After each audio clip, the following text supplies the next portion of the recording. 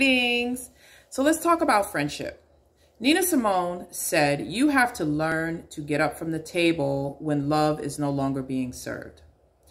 True friendship is more than just trauma bonding, commiserating, rescuing, and codependency. If you are only trauma bonding and commiserating, then the friendship is only as deep as the bond formed from the trauma. When you outgrow and heal the trauma, then often what happens is that you also outgrow the friendship if the friendship is not strong enough to evolve. That's why you have some friends that are in your life for a reason and some for a season, and there are some for a lifetime. But trauma bond friendships are usually just for a season. Friendships that are karmic, however, are for a reason, and it's usually to teach you something about yourself, something that's usually about codependency.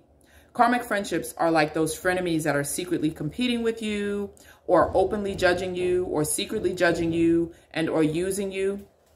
They're not supportive of you and betray the authentic version of you. These kind of friendships are here to teach you to value yourself, to set boundary with the goal of loving yourself. They teach you that you should not be afraid to walk alone rather than be in the company of those who do not love, support, and accept you. They also teach you the art of letting go and detaching from what doesn't serve you.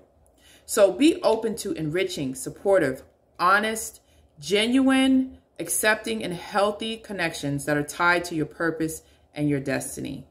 So my name is Minister Kismet. I would love to see you at my next event. If you are in the Broward County area or Palm Beach area, stop on by. I'll be posting details for the next event for some Reiki healing, some sound healing to help you on your healing journey. Ashe.